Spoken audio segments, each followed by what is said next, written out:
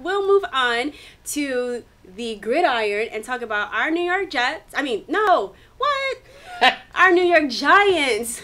Whoa, wow. And we're going to talk about probably my favorite player in Odell Beckham Jr. Odell Beckham Jr. landed number 8 on the NFL Top 100 players. And some people are already giving him an icon status. Mike, I ask you, is Odell Beckham Jr. an icon? Not yet. Certainly he has a long way to go. He's got the talent to be a Hall of Fame wide receiver. There's no doubt about that. He's got the game-changing ability. He's not on Julio Jones and Antonio Brown level just yet, but he'll probably get there because he's younger than those guys, and he hasn't had as many opportunities to perform in the playoffs. But, you know, with the NFL, really for me, the guys that are icons are the quarterbacks. Those are the guys that are that have to lead their team and everything. But there's no question that Odell Beckham Jr., despite all the controversy, which is mild controversy, it's not like this guy's out there, getting into fights, doing anything illegal or anything like that. All the controversy that surrounds him, it's all small stuff. It's like, oh, you shouldn't have gone to Miami to go party. It's not like it's major things.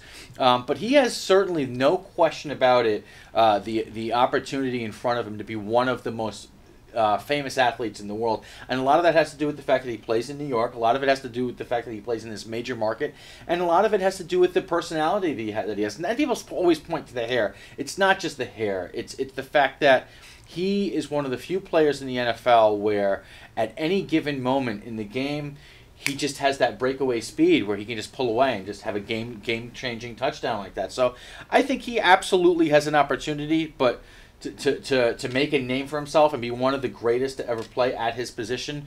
But icon status, he has a long way to go until he gets to that point.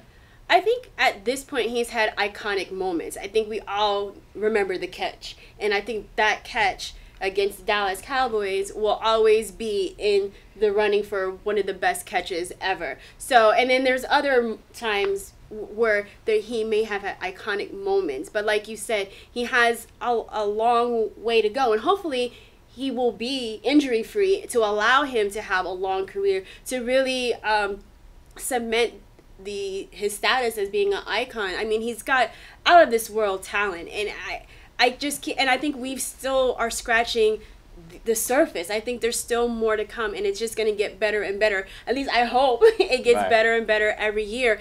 And he's definitely, while not an icon, I think he's one of the faces of the NFL. And I think that he has transcended football. And I think, he's become a worldwide phenomenon. There was...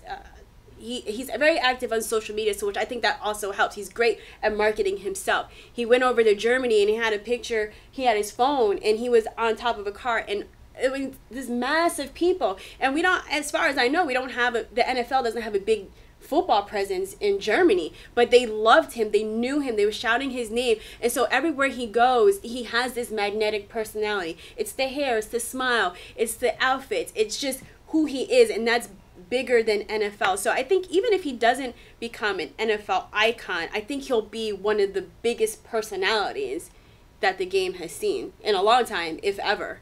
No doubt about it.